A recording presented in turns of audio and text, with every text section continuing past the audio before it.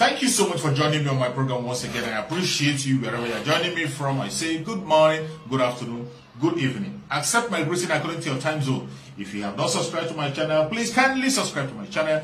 Click the notification bell so that you'll be notified each time I upload a video. You can be among the first to receive it. Then go to the comment section at all time. Leave your comment, drop your contribution. If you have suggestions, make it out there.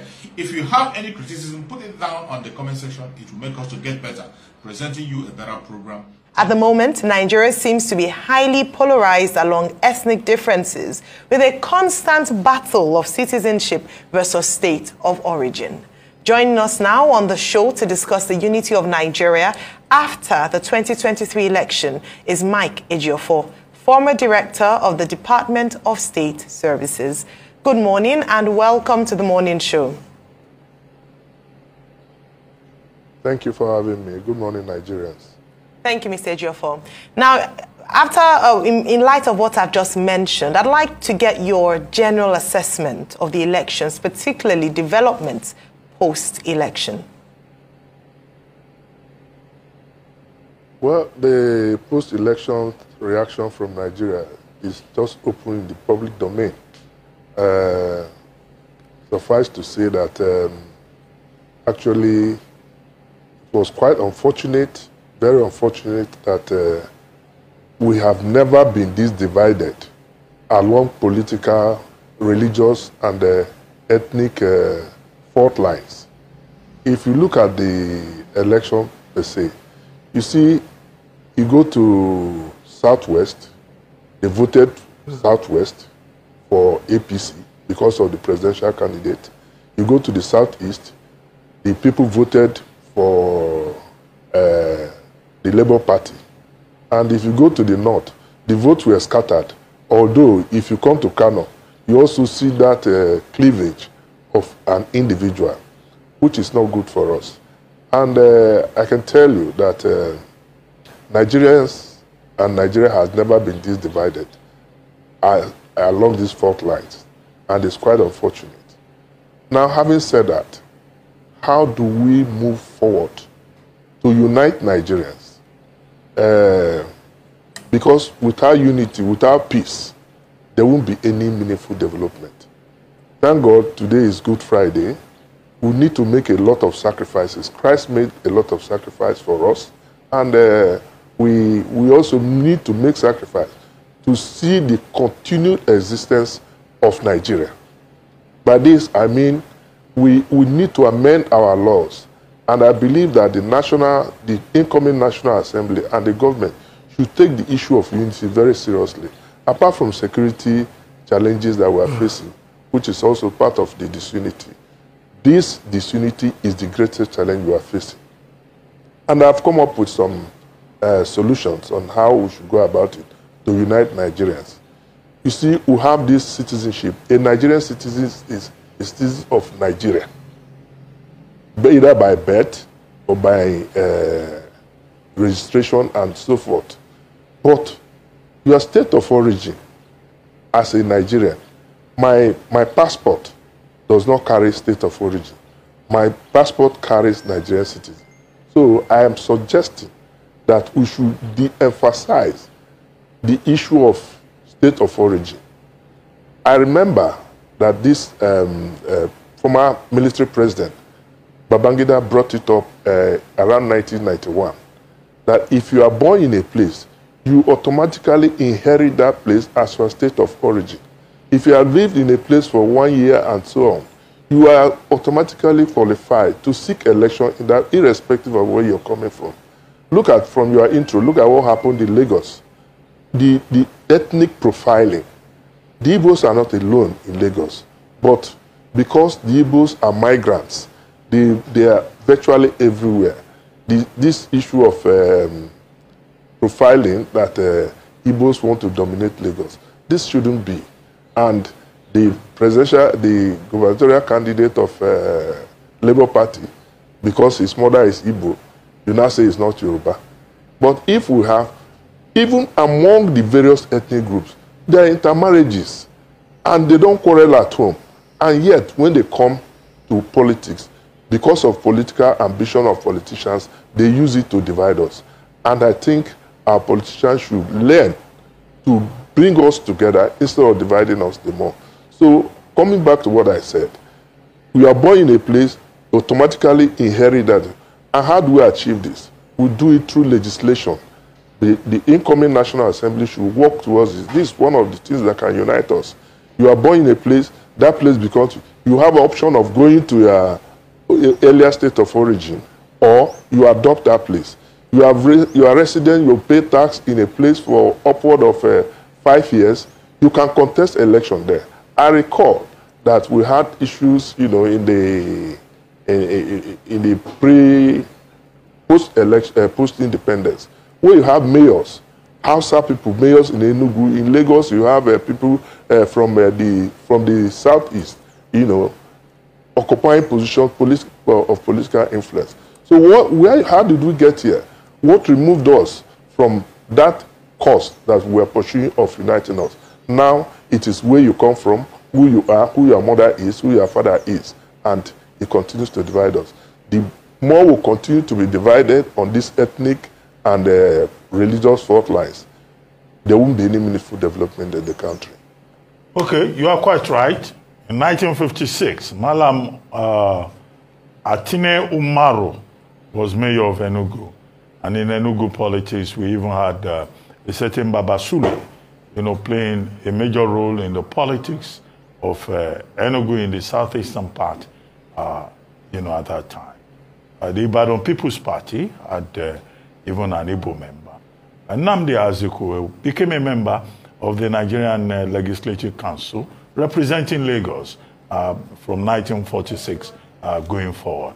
But how do you think that this country can heal and reconcile, having moved from that past? That's my number one question. My number two question is the DSS, where you worked, where you retired from.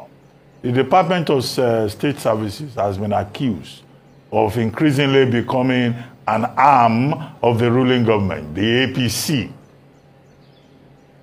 APC members were told to write petitions, and DSS will act on that and say, oh, some people are calling for interim government. Is there something in the enabling act of the DSS that says it must follow the political wish of the government of the day or of an incoming political party? Those two questions. Yeah. Thank you very much, Dr. Abati. First of all, how do we heal our wounds? The wounds cannot be healed without fairness, equity, and justice. And this will manifest as the incoming government will have litigation, will have cases in court. Pending the determination of the cases, will have a president-elect. If he forms a government, it should be an all-inclusive government. Nobody should be looked at as having voted for me or not voting for me. There should be fairness, there should be equity in distribution of offices and amenities. That's the only way we can heal the wounds. Then, secondly, whether the SSS is an arm of APC. Well, I have never heard that any security outfit or secret service is an arm of any political party. Agreed, certain things have happened of recent. This is not the first time that the SSS has come out with advisory or informing the public of what is upcoming. You recall that this issue of interim government has been in the public domain before the SSS issued a statement. And the question is, I have had a lot of commentaries on this. The issue is, why did the SSS not arrest the perpetrators before issuing that statement? I can tell you that if the SSS goes to issue a statement, goes to arrest anybody without issuing a statement, the same SSS will be accused of political witch hunt. So the responsibility of the SSS is to prevent and detect crimes. So by issuing this alert, the perpetrators who have been known and identified according to the SSS report will be put on notice that if they continue, if you remember, the last part of that statement said that they should desist from going on in their criminal activities. And I believe that if they continue to go ahead, the SSS will effect arrest. Then on the issue of not taking action, I am equally disturbed. You know, there were cases, for instance, I shouldn't be talking tongue-in-cheek now at my age. In the next few months, I'll be 70 years. My concern should be, what is the future of Nigeria? Where I'm going to is closer than where I'm coming from, if you understand what I mean. I don't see myself staying another 70 years. So we must tell truth to power, tell people the truth, and let the truth make us free. I don't think the SSS was involved in this particular case we are talking of. I recall that before the election, there was, without mentioning names, in Lagos, for instance, there were people who came out threatening that if certain people voted in favor of this, they will be dealt with, they will be shown the way out, and threatening that if you don't vote for any particular party, you don't come out to vote. No action was taken. There's another group, a traditional ruler of one ethnic group too, again in Lagos, that came that they should also come and protect them since they feel no longer protected by government. After all, the primary responsibility of government is protection and welfare of the people. Now, the man has been arraigned and detained. So that is double standard. It comes to what I'm talking about equity, fairness, and justice. There shouldn't be double standard. There should be a level playing ground. Do unto A what you do to B, and there won't be any problem. But you see, when you give one measure to this survey, you'll be seen to be acting in a particular manner, which is detrimental to our national interest. All right, Mr. Geoffo, I would like to get your thoughts and comments around this issue with the vice presidential candidate of the Labour Party, Dati Ahmed, in an interview where a number of people have, on one side, some say it is tantamount to treason. In fact, the APC had asked the DSS to call him in, to invite him in to question him. Professor Wole Soyinka, in an interview with us a few days ago, said that, or was it yesterday or 2 days ago, that it was fascist. He made a fascist statement. I don't know if you've been able to listen to or perhaps read his statements. I'd like to get your thoughts. Having worked with the DSS, how would you assess his statements? Were they treasonable? Was he fascist? Should he be invited in for questioning by the DSS? What's your thoughts on that? Well, for the vice presidential candidate of the Labour Party, I listened to his interview and I've seen it gone viral. He made a personal statement, and which is entitled to. But if he goes ahead, I believe that the SSS, if they have any evidence of pursuing that to its logical conclusion, action will be taken because nobody is above the law. In fact, this morning as I was going through my WhatsApp messages, I also saw a similar thing attributed to the former vice president in 2015. It was in Channels Television, Segun Akinbaloye, when he was asked similar question, when they said that they will form a parallel government. The government did not do anything. So why this particular one? I can tell you that the SSS will continue to monitor events as they unfold, and anybody, no matter how highly placed or how low you are, will be brought before the law.